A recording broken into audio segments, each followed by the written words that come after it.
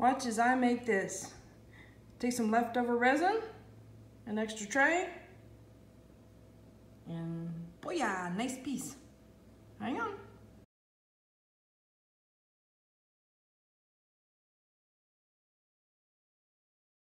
Hey everyone. Okay, I have a little bitty tray. See the size of my hand? This guy's like small. He's cute. It's like you could put several pairs of earrings in it. I don't know. But it's in a little enamel tray that I picked up off of Amazon. And I have some resin left over, so we're just gonna play. This is just playtime.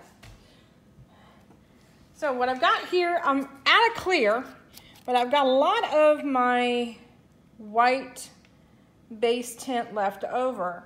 So what I thought I would do is literally use it as my, well, as my base. Usually I put some clear resin down and then apply the colors on top of that. But in this case, I think I'll use the white. And then I've got a nice red, a cherry, and some gold, a little bit of black currant.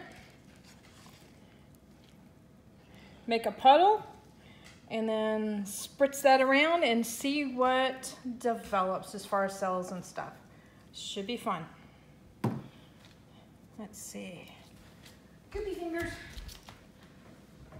Since it's a tray, I want to be careful about keeping my hands clean, so that way I don't get stuff on the outside of it. All right, here comes the E-gun.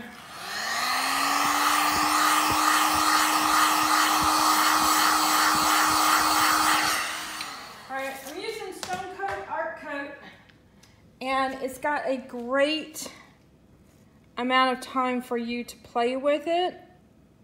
I've gotten 2 hours of working time. I might have to eat that up more. But I'm getting to the end of that. I think I'm at about an hour 45.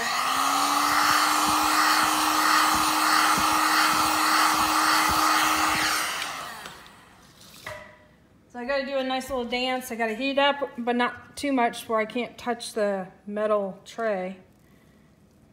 So what I'm trying to do is get a little bit of a coating all over, go up around the sides just a little bit. I think that gives a nice finished edge to it, but that's just me. The trick is to get it about the same height all the way around. Okay, so it's self-leveling, so I'm not worried about that. It'll make a nice little puddle at the bottom. Okay, so I've got Color Obsession Cherry, which is a nice transparent. I'm gonna put a little bit there. A little bit of a black currant, which is not kind of like a blue violet.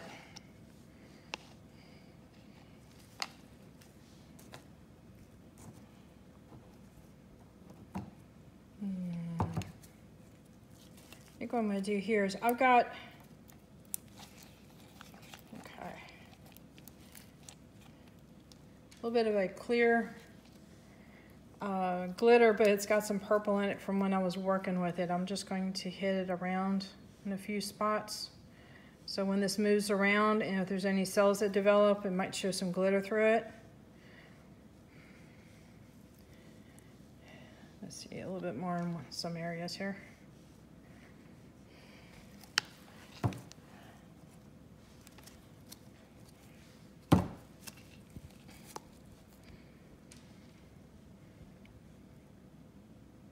This is a little bit of an interference that has a red tint to it. I don't know if you can see that. Well, you can definitely see it in the puddle.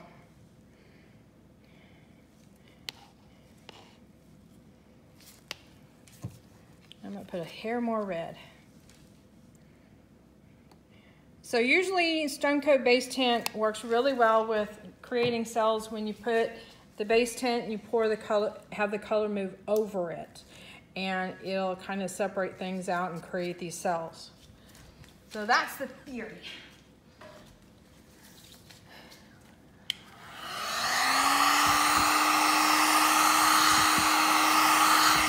All right, so what I'm doing is I'm heating this up because remember it's getting at the end of the working time, and I'm gonna hit this area here and then kind of blow it out, and it's gonna feather it out.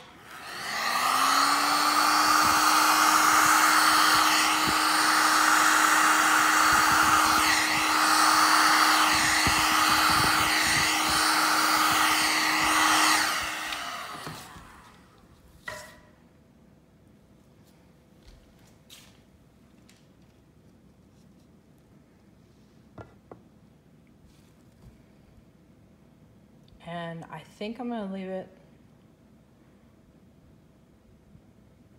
well, maybe I might go up a little bit. There. This is touching the sides a little bit, so I kind of wanted that to do the same. See if I can get this to do the same. Oh, I don't wanna lose those cells. That's kind of cool. All right, let me bring you guys in for a close-up.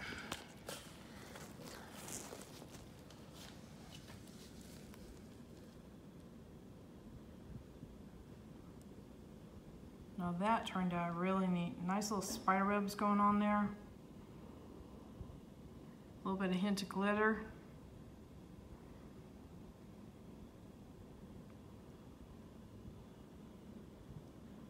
Ooh, multiple color cells. I love it when that happens.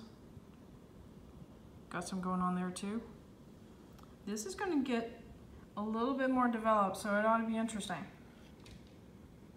All right, this is the next day. It cured up rather nicely. I'm happy with it. Lots of little bitty cells, some big cells. Oops, let's try it. There we go. Sorry about that. A lot of detail for a little piece. All right, hit that subscribe button, hit the like button, but more importantly, hit the bell to get notified next time I put a video up. Later.